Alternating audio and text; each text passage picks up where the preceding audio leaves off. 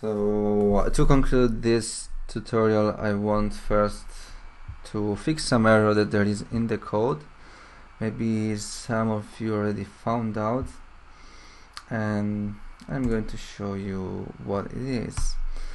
So we've defined here somewhere that we won if the length of found differences is equals 4. And so because we have 4 elements, 1, 2, 3, 4, and we won, and until here it is alright. But what if, look, 1, 2, 3, 4. So here we have an array.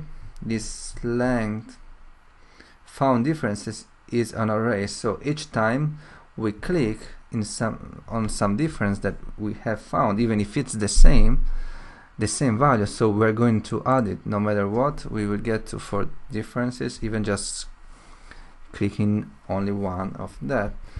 So what's the solution with Python to solve this problem? We can convert this array, or better to say, not create an array but create a set, which is similar an array, but when there is some element is not going to add second time, basically. So here we have a set, and then here you can see that you cannot append to a set, but the command to add the value would be just add. And so in this case, if we click twice the same, nothing will change. So let's print it each time so we can see it. Print len found differences, and then so now it's always 0. It is 1. I click again and it's 1, as you can see. So 2, 3, let's do some mistakes, nothing changes. 4, and we won. And let's fix something else. So we can see that this bar takes really a lot of the images. It is covering, okay, now I cannot see, but here, for example, you can see this part, and here it is cutted. And so we could make, in this case, the bar smaller, or it will be much better for sure to have 2 separate images, one on the left, then the bar, and one on the right.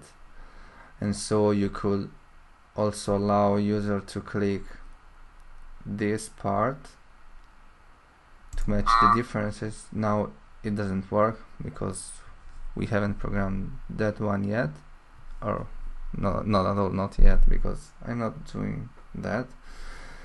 And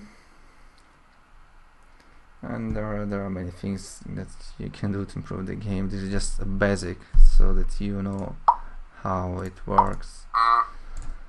And this is the end of the series. I hope you enjoyed it, and it is really important to me that you leave a feedback so that I understand how I can improve for my next tutorial, if I'm doing things too easy, or for someone if it's too difficult, or maybe I need to explain better or type faster or slower, whatever it is, just let me know in the comments. And thank you, and see you in another tutorial.